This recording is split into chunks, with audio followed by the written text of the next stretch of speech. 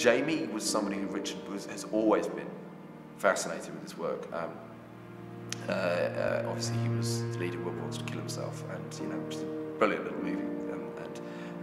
You know, Richard always wanted to hire someone Scottish for the role. He didn't want to sort of parachute in some well-known English actor because it's an Edinburgh story. It wouldn't really make sense for it not to be an Edinburgh person playing the part. Richard's great company. He's got a fantastic energy about him, you know, and he's a real kind of leader. You know, we're all like Germans behind a tank, you know, just peering out to see if it's all right. And Richard's just head on, you know, and it's great. He's got some fantastic ideas, you know.